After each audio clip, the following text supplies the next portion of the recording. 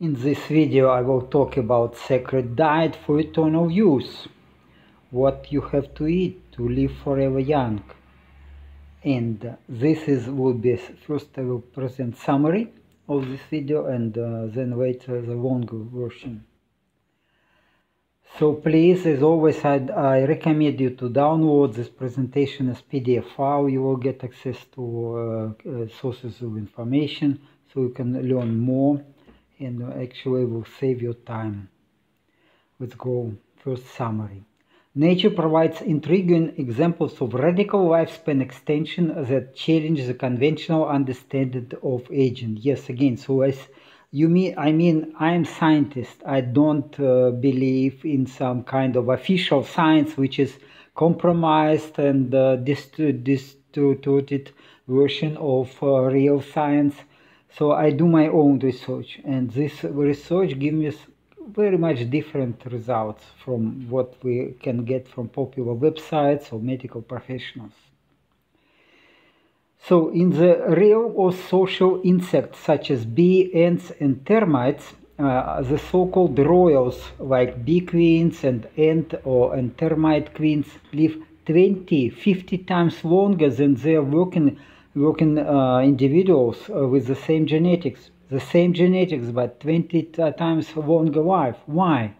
So this longevity is epigenetically controlled, meaning it influenced by factors beyond genetics, what environment and food.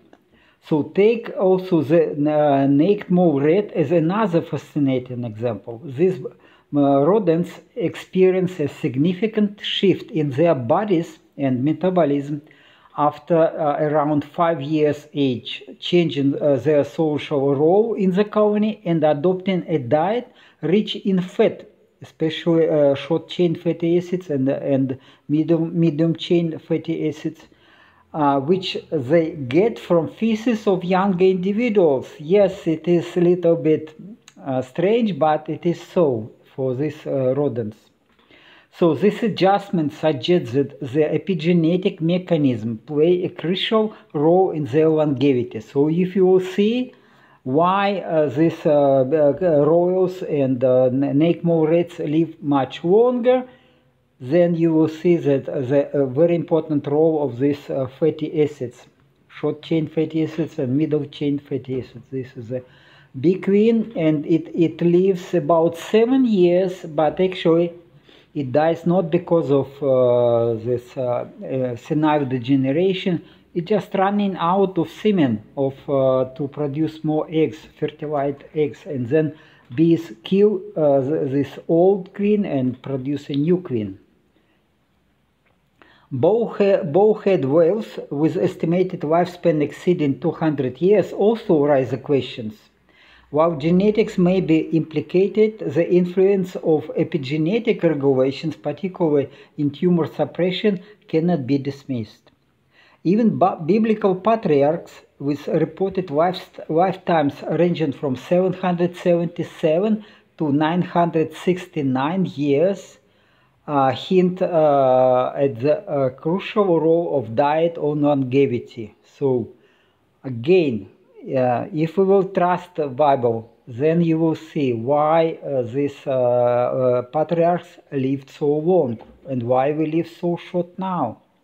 So grass-fed goat and sheep milk, along with limited red meat and animal fat, were staples of their diet.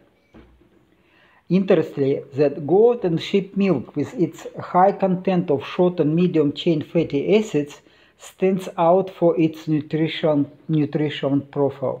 And poor people living at high altitudes consume dairy products made from goat milk and have longer life expectancy in average. Of course, it is not the only food they consume, but again, this gives us a hint what about importance of consuming these short and medium chain fatty acids. So this is how we see these patriarchs, and then it is like what is recommended: ruminants and consuming milk of ruminants and maybe meat.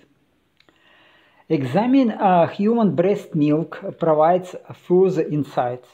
Despite its high lactose concentration, human breast milk induces mild ketosis in infants due to the presence of medium-chain fatty acids.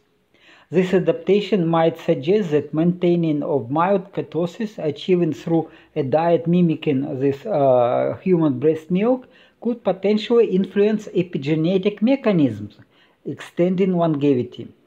However, a challenge arises for the elderly who may already face health complications from carbohydrate-rich diet. Glycation, the reaction of sugar with proteins and lipoproteins, contributes to the stiffening of blood vessels and to the development of chronic health issues like chronic hypoxia and then chronic inflammation, etc. Certain substances like minoxidil, GABA, and glycine, proline, extracts of dill seeds, and specific plants have shown promise in inducing elastin synthesis and improving elasticity of blood vessels and all the tissues. So it also can be a part of the diet to live longer, and especially it can help to elderly people. So this is breast milk. This is the key for longevity. Okay, let's think logically. Yeah, okay. Also, to counteract the aging process, the removal of waste products like lipofuscin and misfolded proteins becomes crucial.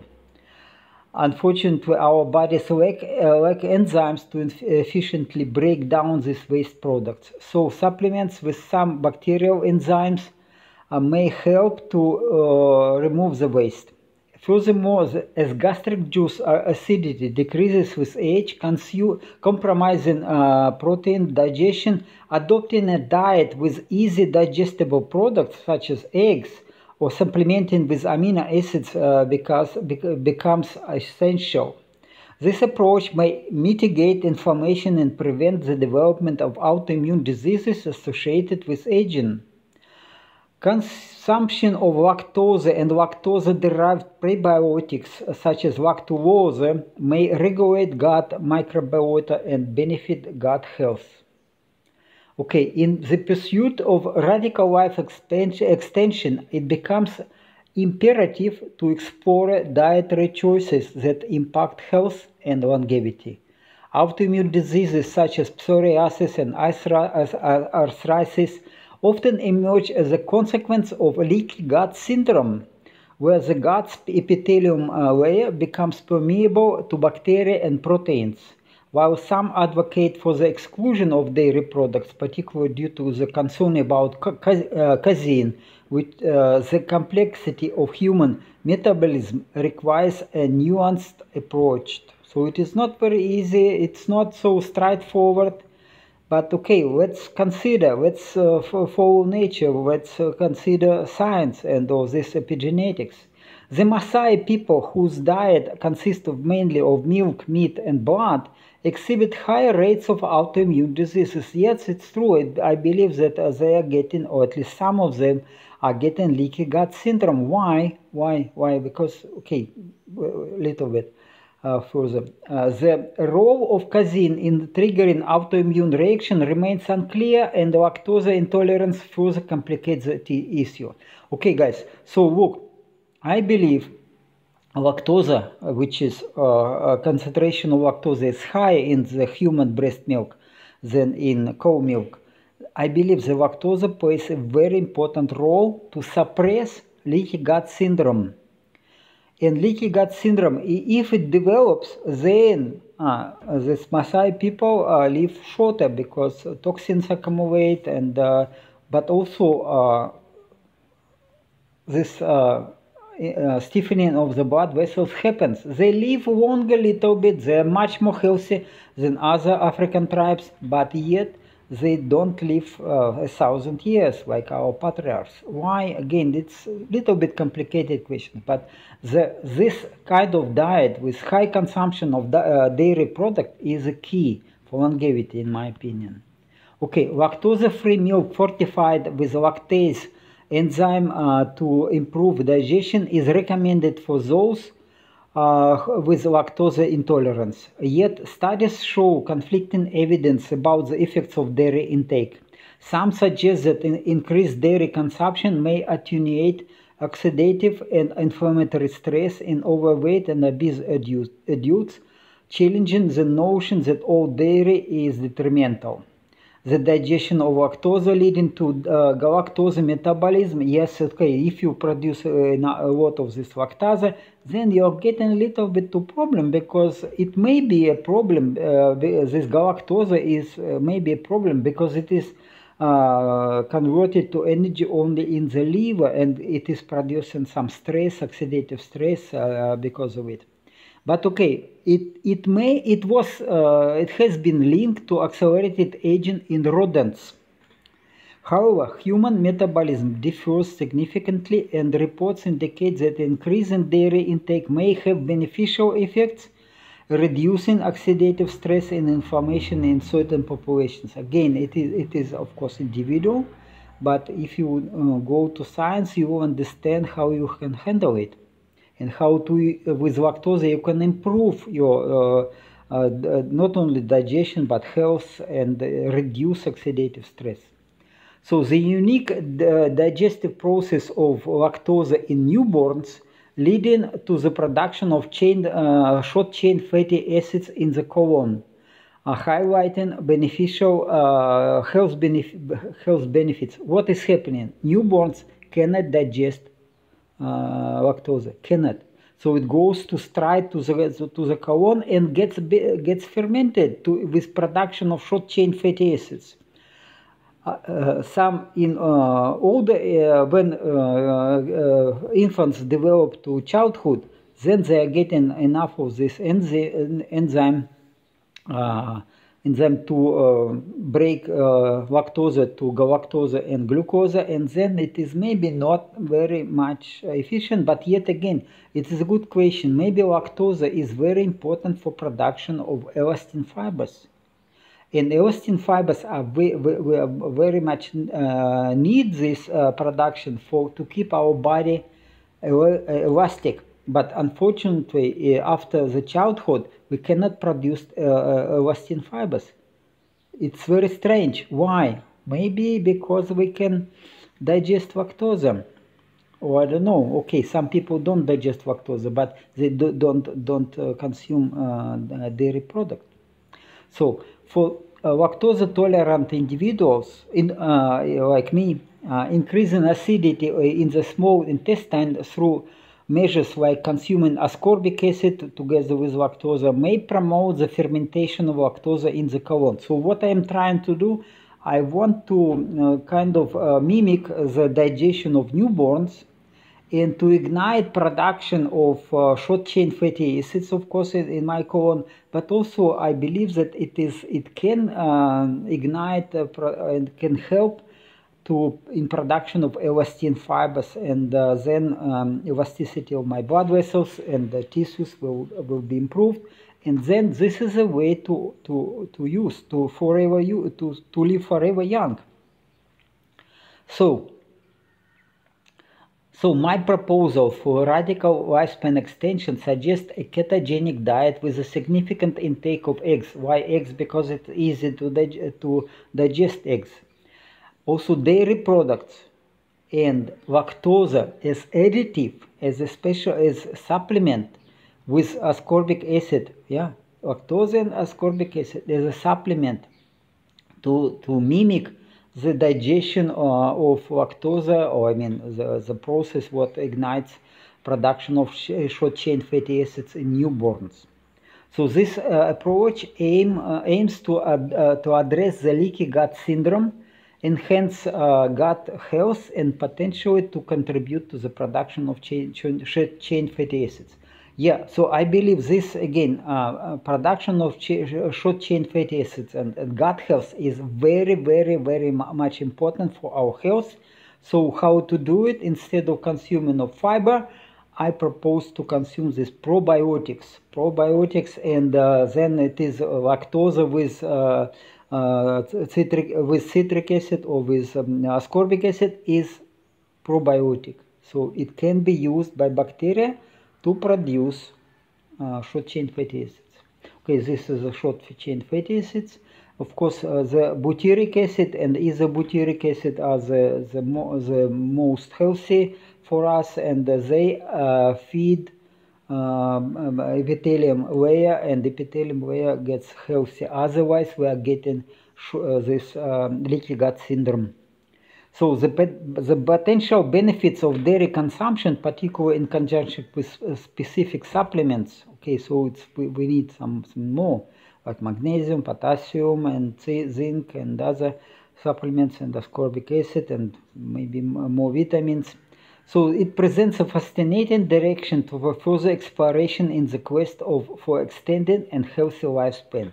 So I believe this is the way to go. Of course, there are many more details to follow and to rejuvenate our body, especially if we already have some health problems. But this is the way to go.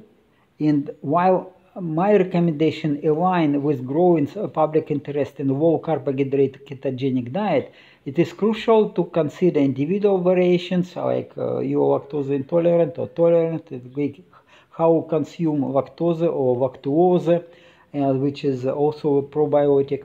So so more research and clinical trials are necessary before such a diet can be recommended under supervision of medical professionals. I want to remind that I am not a medical professional. I am I am a professional scientist and PhD in physics and mathematics with experience to work in chemistry, fluid mechanics, and engineering. But this is what it is my profession to find the solution to complicated questions, to complicated problems, and problems that why, according to Bible, these patriarchs live up to 1,000 years, and we live so short, 10 times shorter.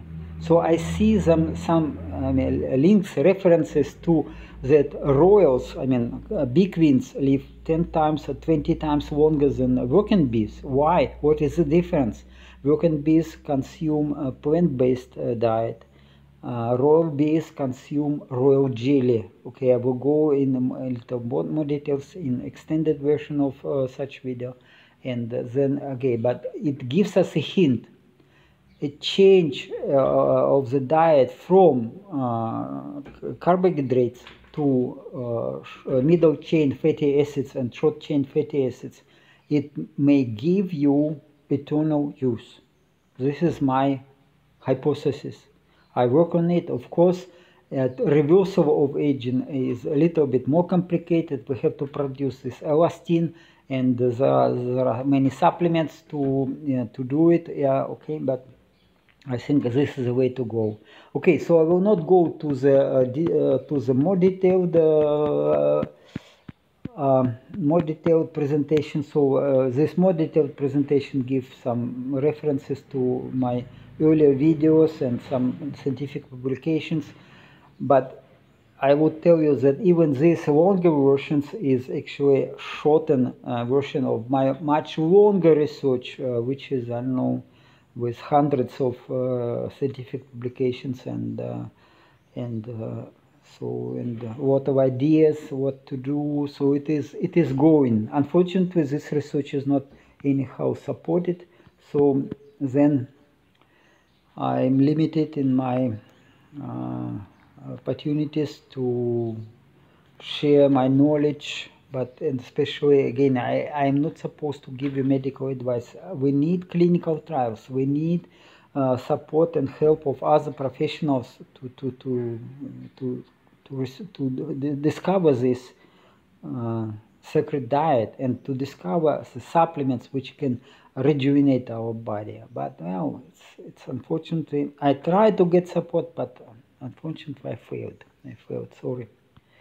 So, but okay, you can support me at least by pressing like and bell button, subscribe to my channel, share this video with your friends and family. It means a lot for me, and again, I hope you will have a happy new year and you will be okay and with health. And I tell you, I changed to this diet quite recently. only a few months ago, maybe 3 months ago, and I see such big improvement in my health. I mean, not I was not sick anyhow. I didn't have any problems with my health, but muscles started to grow because of dairy product. They have this leucine amino acid, and this amino acid this activate protein synthesis and hopefully activate synthesis of elastin fibers. So, and I see that my muscles grow very quick. Very quick. So my weight went from 68 to 75, and it is growing yet more. Not much with fat, but I don't have abdominal fat, but mostly muscles on my legs grow because I'm swimming in fins, quite intense. Try to swim every day if it is possible for 2 hours. So it's yeah, and I see that I see the change. I see the change in my appearance. It is fascinating, and it gives me a lot of energy to continue. Okay, thank you for your time, and have a wonderful day, and Happy New Year. Ciao, ciao.